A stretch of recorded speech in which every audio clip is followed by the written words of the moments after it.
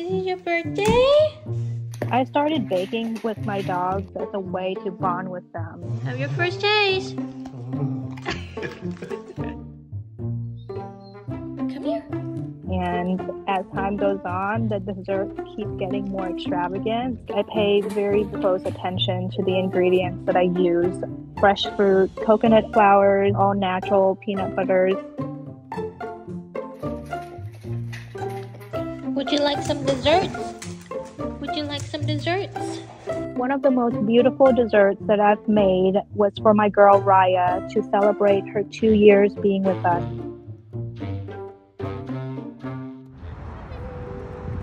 At first, with Raya, she was carrying about 20 pounds of fluid within her. The vet didn't think that she would have a long time to live.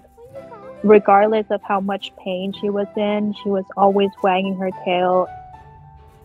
After a month, Raya underwent surgery. And the moment she came out of that, I could clearly see how severely underweight she actually was. What really kept me going was the way that she was so full of life. You could see that she was trying really, really hard to get better. Oh, yum. 3 months have passed, and then 6 months, and then we hit a year mark. I could finally let out a relief sigh. After about 2 years, I just thought it wasn't fair for her to go anywhere else because she's so adjusted to her life here.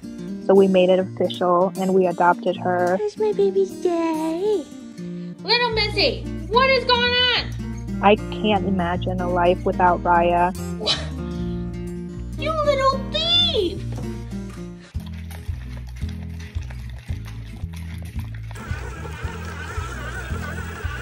I am so happy and grateful to have Raya in my life.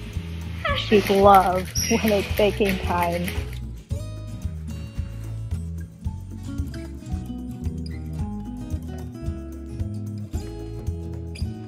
Baking is a way that we bring everyone together. It's the traditions within our families that everyone can gather.